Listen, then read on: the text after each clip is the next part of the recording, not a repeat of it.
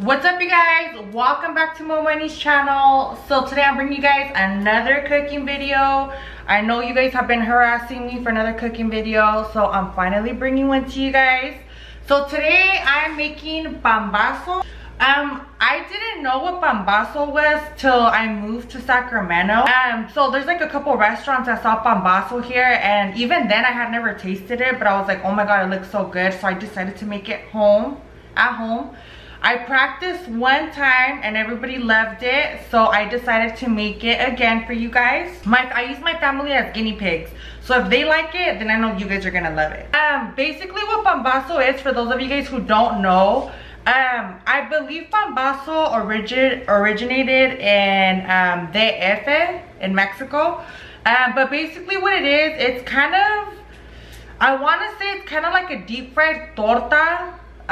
So basically you kind of like deep fry the torta or like the bolillo and like chile, kind of how you would do with the enchilada. Now what I do want to tell you guys is that the original way of making pambazo is with papas and chorizo. That's the original way of making it. Before you guys start talking shit that's not the original way, because I'm using carne. I'm using carne asada.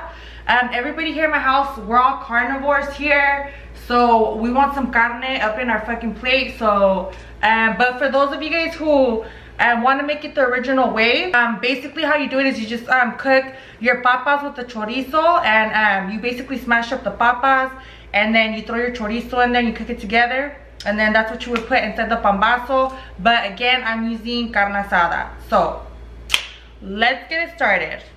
So first I'm going to show you guys the ingredients. You are going to need BOLIO or BIROTE, whatever you guys call it. I'm not sure what the fuck the difference is, but whatever. But this is the BOLIO that I'm using. For those of you guys who don't know where you would find this at, you can find it like at any Mexican, well, most of the Mexican meat markets have BOLIO. Otherwise, you would probably want to go to a panaderia. Panaderia is basically like a Mexican bakery, and they would sell these. And I'm using carne asada para tacos, and it's already marinated. So you guys could just get you could go to your favorite carniceria. Carniceria means meat market. You go to your favorite meat market, and they usually sell carne asada like ready for tacos, and it comes marinated already. Well, I had to ask for mine's marinated, but you could ask them to marinate it for you guys.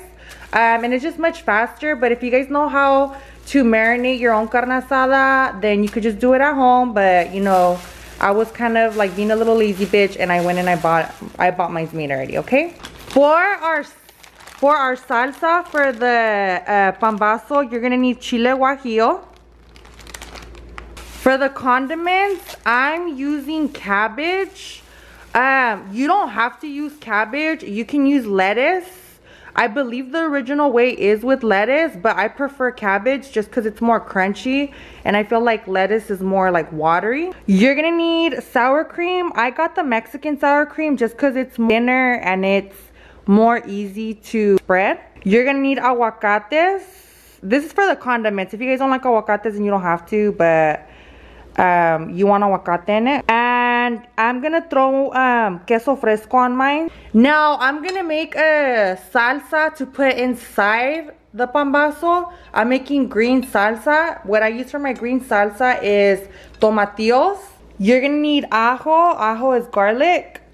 And you're gonna need chile serrano. And you're gonna need bouillon or consomme, whatever you guys call it. We call it consomme. And this is for the salsa. Also, you're gonna need ajo for the salsa for the pambazo. So you're gonna need ajo for the salsa to put inside the pambazo, and you're gonna need ajo for the salsa that goes on the actual bread. And you're also going to need onion. Alright guys, so the first thing that I'm going to do is I'm gonna start making my salsa first. Just because my tomatillos, they kind of take a while to cook. So what I'm going to do is I'm going to start peeling off my tomatillos. So when you find them at the store, for those of you who are kind of new to cooking, tomatillos are going to look like this. So basically what you do is, oh man, this is a bad one. So I recommend when you guys, for those of you guys who are like new at picking out tomatillos, I recommend that you take this off at the store. That way you could look at it, because look at how bad this one is and you don't want to eat that shit. So we're gonna throw this one away. And if you guys see me waddling, a bitch went to the gym and it was leg day yesterday, so I'm fucking going through it, you guys. I feel like, man, like I got laid hella good or something, because I cannot walk right. So don't judge a bitch. Alright guys, so this basically what you do is you just take off the I don't know, you just peel it. So basically you want to take this off.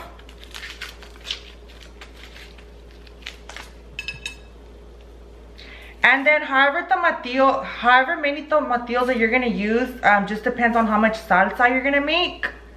I usually use about 7 tomatillos, just because everybody loves my green salsa. And we like to have like extra. So once your tomatillos are peeled, you want to rinse the tomatillos. Okay guys, so I've already taught you guys this, but to my new viewers, whenever you're gonna like grill, I don't know how you say it, grill, tostar, whatever the fuck, whenever you guys are gonna throw anything on the comal, such as like tomatoes or tomatillos or chiles or anything, I recommend that you put foil paper over your comal, because then that means it won't get stuck to the actual comal, like it comes off nice and clean. Also make sure you put your comal on low fire. You don't want it too high, because you want to basically, you want the tomatillo to cook super good inside. So I'm just gonna put all my tomatillos here. Alright guys, so this is what I'm cooking for my salsa. So I have all my tomatillos now, and I put my chiles serranos on there too. And then I put 2 ajos. I usually use 3, but this one's kind of big. That's like a fucking ajo on steroids, so I'm only using 2. The key to making this salsa is not to keep turning the tomatillos, because you want your tomatillos to be burnt. The burnt part is what's gonna give your chile flavor. So make sure whenever you do flip it over, try to flip it over with the burnt part. You want the burnt part. Also, what I'm doing over here is I already started boiling my water. This is where my chiles are gonna go to make the salsa for my pambazo. Okay, so for those of you who are new to chiles, I'm gonna show you guys how you clean them. So I'm getting my chile guajillo. So what I do, everybody has different ways of doing it, but what I do is I basically just take off the, I rip off the top part.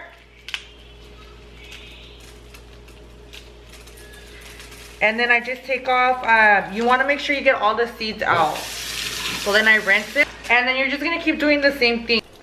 Alright guys, I finished desvenando my chiles. Desvenando means like I'm done gutting them. And I rinsed them already, and now I put them in the boiling water. You only want to leave them there for 3 minutes, no more than 3 minutes, because if not, they're gonna have a bitter taste. And I still have my tomatillos cooking. I have not flipped them. This is what they should look like. Well, I mean, they still look fucking fresh, but just to give you an idea. Alright guys, so I already put my carne asada to cook. I just added like a little bit of oil just so that I wouldn't stick to it. But honestly, you don't even need to add oil. My carne asada's cooking, and then my chile is ready to be turned over. You see how it's nice and burnt? You want it to be burnt, because that's what's going to give it flavor. And then I also got to flip over my ajo, because this is getting burnt over here. And my chiles are cooked. I only cooked them for 3 minutes, so I'm going to start to make my salsa. Alright guys, so I'm going to start to make my salsa for my pambazo. I already put my chile guajillo inside of the blender. I'm putting, oh fuck you guys, my camera's kind of like not focused, but I'm just putting a piece of onion in my chile. And then I'm putting in a piece of fresh ajo. And then basically the pot where I boiled my chiles, I'm going to use some of that water. And I'm going to put a little bit in here. So just to start out, I'm putting about that much water. But if, like I always tell you guys, if you guys are new to cooking, then start off little by little and you could just keep adding. So that's how much I'm going to add for right now.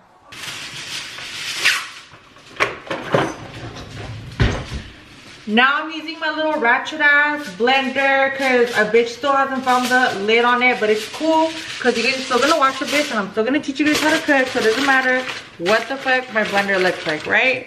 Oh fuck you guys, I'm over here messing up. I forgot to put the salt, so I'm gonna grab some salt.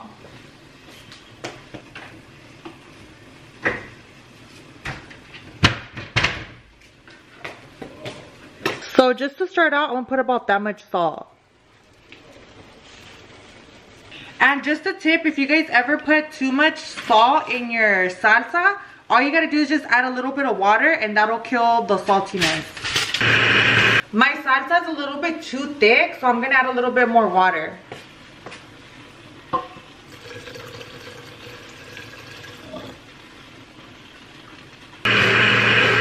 Alright guys, my salsa still looks a little too thick, so I'm gonna add more water. And since I added like way more water, I'm also gonna add more salt.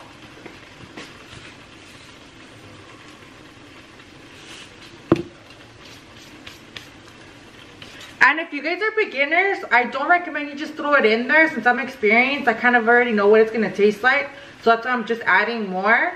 But if you guys are beginners, make sure you taste it before you add more salt. Porque no quiero que se van a pasar de verga con la pinche sal.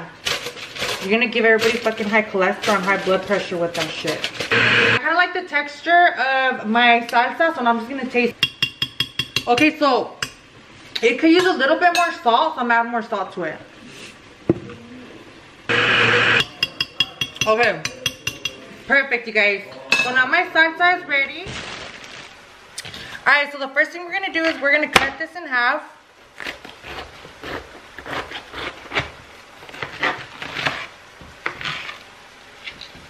And I like my cabbage cut hella fine, you guys. So this is how I do it. Like, you want that shit hella fine. My sister does this like 20 times faster than me, but I mean, I still get the job done, so.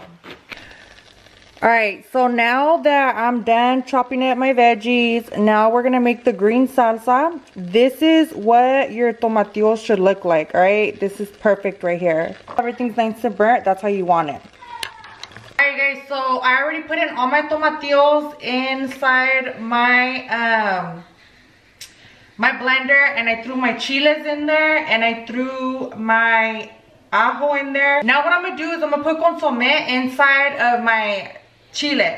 So I'm gonna do like 2 tablespoons, and then for those of you guys who are wondering how many chiles I put in there, I put about 5 chiles in there just to start out, and then I put like 7 tomatillos in there, just because we want more for throughout the week, but you guys don't have to do as much. The chiles kind of depend on how spicy you want it. So if this is kind of like your first time making salsa, then just add as you go and then just keep tasting it. If you want it more spicy, then you keep adding chiles. But to start out, I'm doing 5. And then I'm going to do 2 tablespoons of the consomme. I'm not using salt because the consomme kind of gives it like a better flavor in my opinion. But it's up to you guys. Now I'm gonna put water in my salsa, so I'm gonna put, to start out, okay, I need a little more. To start out, I'm probably gonna put like that much. Alright, so now I'm gonna taste my chile. Let's check it out. I'm gonna do a taste test.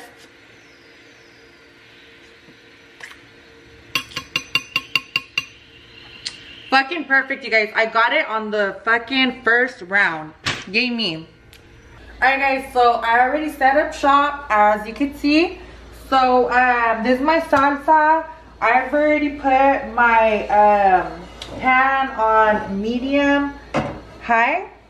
So you want to wait for the you want to wait for the pan to heat up first before you put the oil in. You could use manteca. Manteca is lard. I try not to cook with lard, even though it probably would taste like way better. I mean, it tastes good with the oil, but I mean, manteca makes everything taste good. But you know, I'm trying to make a little healthier choice, but whatever. You guys can use whatever you want. So I'm gonna put maybe like this much. Yeah, you guys, and if you guys are on a diet, then maybe you should eat this on cheat day, but it's worth every calorie. Let me just tell you. Okay, so the first thing we're gonna do is we're gonna get our bolillo. This is a funky ass bolillo, but that's all they have, so don't judge a bitch. And I'm gonna cut it just like you would a torta. Now, this is like kind of a torta version of enchiladas. So basically, you're gonna dip this, and you want to keep the pan together. You want to keep the bread together. Don't separate it because you don't want the chile in the inside. All right, guys. So now I dipped my bread in here. Now I'm gonna put it in the oil.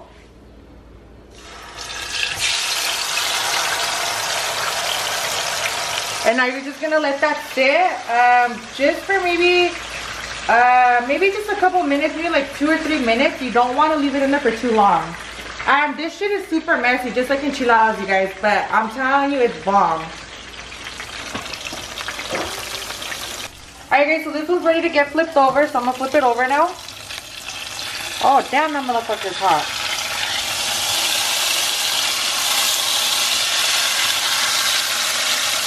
And you see how it's nice and toasty? So we're gonna do the same thing on the other side. And you guys, I'm in honor of you guys, I'm not using a disposable plate. I'm being a bougie bitch and I'm using a regular plate, alright? So you guys know your girl loves you guys. Alright, so this one is ready to be taken out.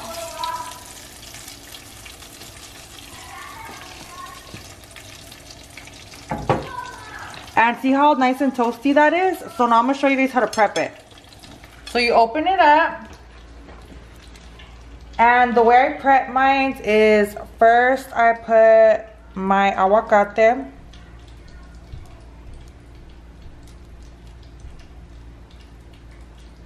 And your girl loves aguacate, so I'm gonna put hella aguacate. Then, follow me. My carne asada is done, so I'm gonna put some carne. And if you guys had made it with the papas, then you would put the papas in. And you want to spread it out. Alright, the next thing you're going to do is you're going to put your cabbage. Or if you use lettuce, then you would use the lettuce. So I'm going to put my cabbage. Now I'm gonna put my sour cream on top.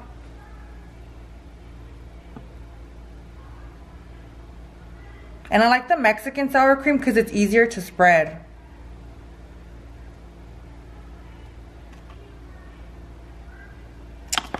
Now I'm gonna put queso fresco.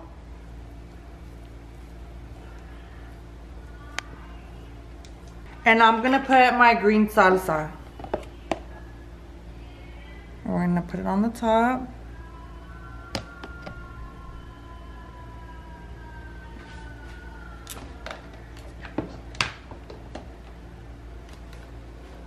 Alright you guys, and now you just put this on the top and your pambazo is ready. Alright, so now I'm gonna do my famous fetish bite for all my freaks.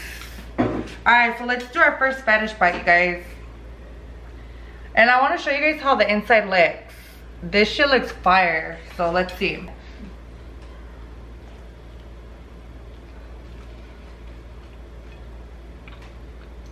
I'm gonna do a little close up for you guys.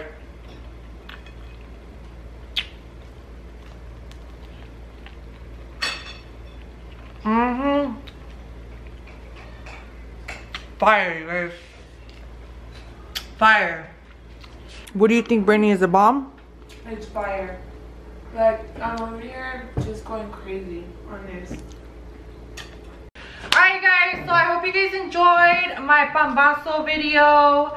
I know it's a little different type of recipe, but I hope you guys enjoyed it. Let me know what you guys think in the comment section. Don't forget to tag me in your pictures. Send me your pictures, you guys. when you guys have, some of you guys send me pictures and you guys tag me, like on your videos and stuff, but when your page is private, I can't look at it. So if you want me to be able to see it, make your fucking Instagram public real quick for your girl. But thank you guys so much for watching. Don't forget to hit the like button. Don't forget to hit the subscribe button. Thank you guys so much for watching Mo Money's channel.